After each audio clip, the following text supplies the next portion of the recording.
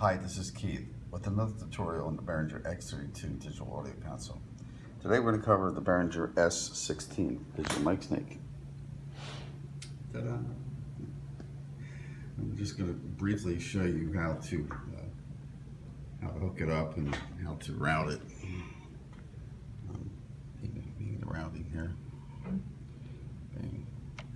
Anyhow, the console is hooked up to the S-16 via an AES-50 protocol using a Cat5 cable here. I'm plugging into the back here. You notice it's two actually connections, an A and a B, and we're going to start with A. You have one box hooked to A. In the case that you would have two of these X16s, you would come out of B and go back into subsequent snake boxes A. You don't go from B to B. You go from console A to box A, and from box B to the second box A.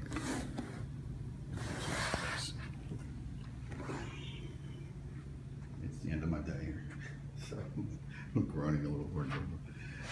Okay. How we would decide it is as follows. Physically, come over to the box and you would push in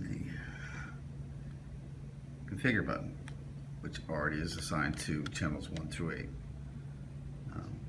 Let's see if we can get this with my other finger here. Probably not. Jesus, I'm juggling. But as you can see, you get to assign it to other channels, other things. We're just going to start with 1 through 8. And what that will do is actually gives us channels 1 through 16, but it gives us the bus, the outputs 1 through 8.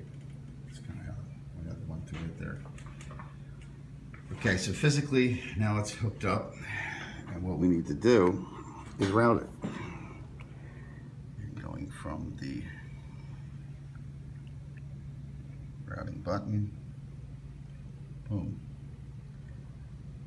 We start first with the home, and we're going to, normally it would go to start out locally.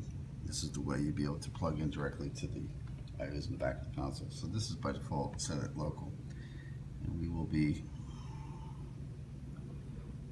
turning this knob until we hit the AES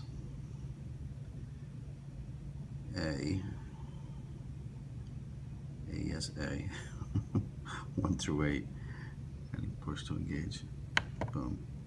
What that just did is it just disengaged the IOs in the back of the console, and it now connected to the XLR inputs of the S-16. Now we go over to the output section for the buses and the like. And we scroll over again.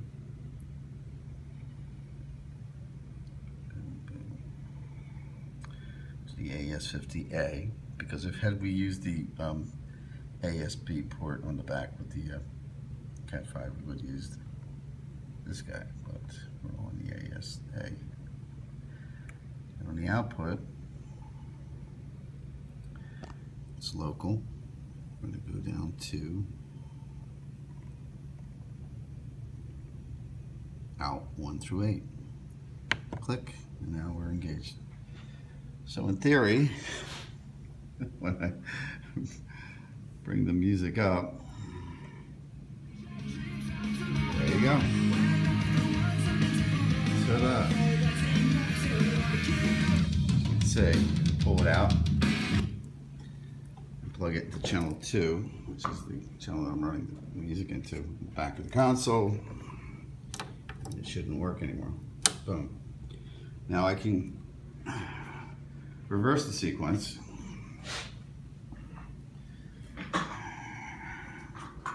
And going over to the home in routing and go up to local, spin this knob up to local and press, boom, there you go. Now the IOs in the back of the console are hot, and as I can show you here, Let's go. Come on. I'm going to plug into this S-16. Come on, you. There you go. Nothing. Again. Something else I found interesting is that when I change this, it doesn't affect the outputs, the hard IOs on the back of the console on the output side. So in essence, I could basically, when I'm using this snake box, I can use, say I'm using output 1 for the main PA. And I also have output 1 here. So feasibly I can take 2 lines, one coming out of the console with bus 1 and one from the snake with bus 1. Although the channels, the input channels, it's either or, either is local or from the S-16. In the case of the outputs, it never disengages the back of the console. I was told you could soft patch to get around that, but I kind of like it, so I'm going to leave it like that. And that's basically it. This one's real dirty. Thank you and good night.